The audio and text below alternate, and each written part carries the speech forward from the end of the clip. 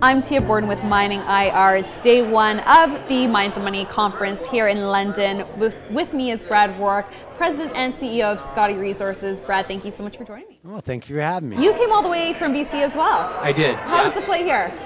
Well, I did the red eye on Sunday night thinking I'd be smart, and I couldn't sleep last night, and so I only had about 2 hours sleep. I just could not get... So the flight was great. Well, I'm feeling very tired.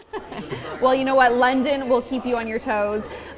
We are day one. So can you tell us, obviously there's a lot on the go.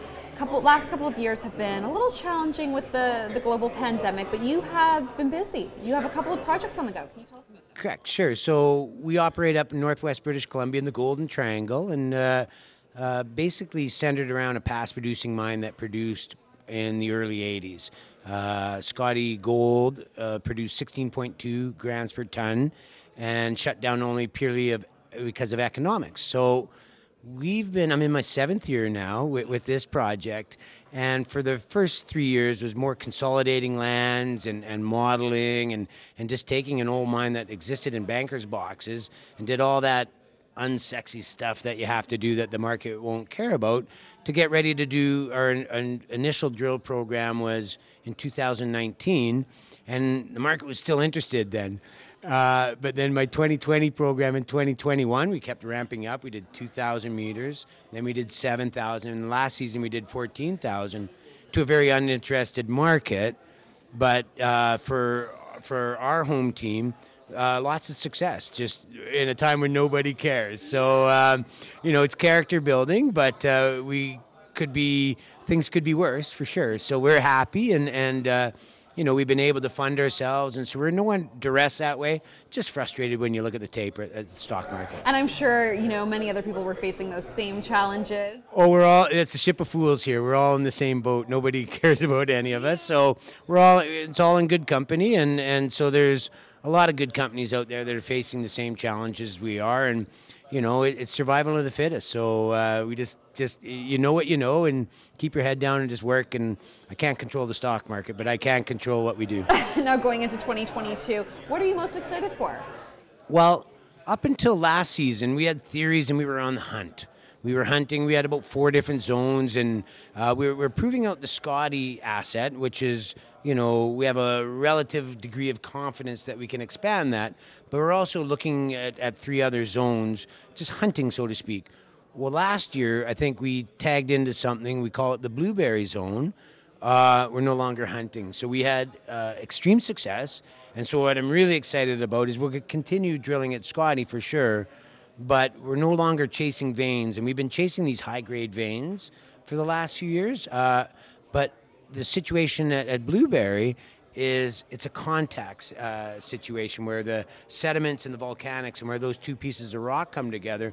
This is where the gold is being trapped, so it's a lot easier than chasing veins that moving around and pinch and swell. And so we're really excited to we validated that theory last season with great success, and this year we'll do double what we've drilled on Blueberry in 3 years. So we have a high degree of confidence that we're onto something good, and we're really excited to get at it. Lots to look forward to. Yes. Brad, tell me about the team behind you.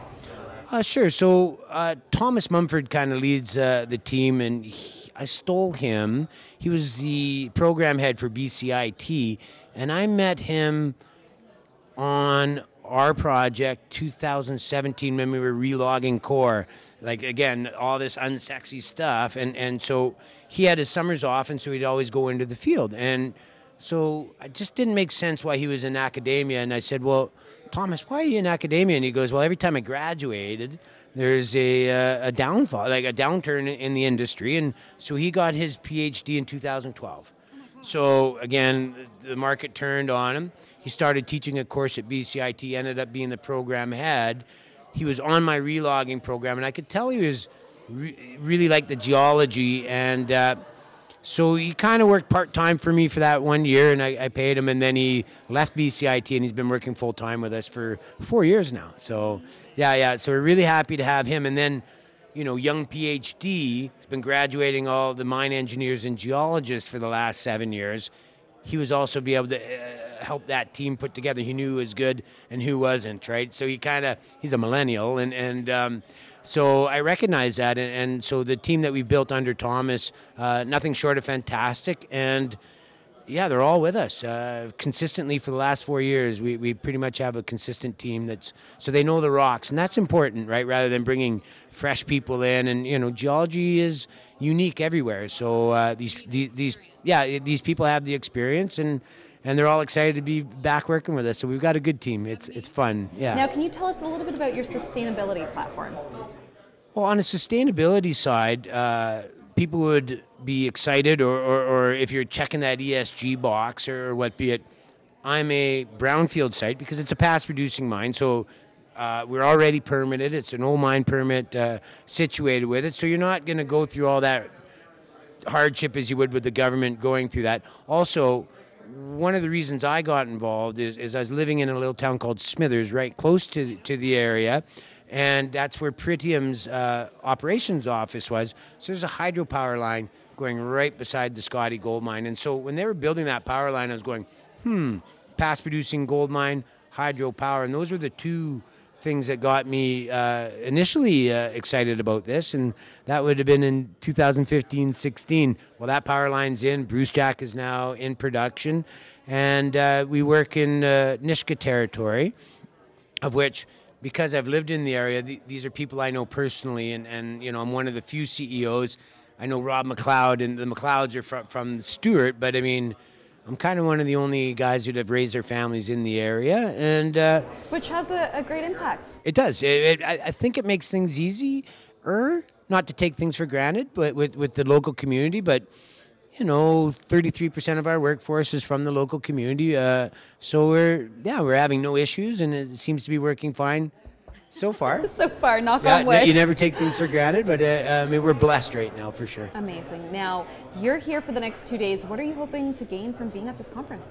Well, this is an exercise of just keeping in front of people, keeping informed. I mean, it's good to come to London, see the UK market. There's a lot of financial stuff that happens in London, and even though there might not be participating with me or anybody else, you just got to make sure your story is in front of them. And I'm having great reception. It's like, some of these meetings, it was the second, third time. I was just in London 4 months ago and went to Germany, and so it's just reconnecting with people and making sure they know we're still alive, we're still motivated, we're still working. After coming off of the 2 years where we weren't able to have face-to-face interactions, it's really refreshing to be here and in front of people again. It is, and because we did so many Zoom calls. But it's almost like then you see someone, you almost give them a hug, right? Like it's interesting because you've had a couple Zoom calls in the past, so it's almost like you know each other and the ice is broken, or so. Yeah. Now we can at least drink to that and have That's right. Cheers a glass of wine, which That's is right. lovely. Brad, thank you so much for joining me. I hope you enjoy the rest of the conference. Well, I appreciate your time. Have a great day. All right.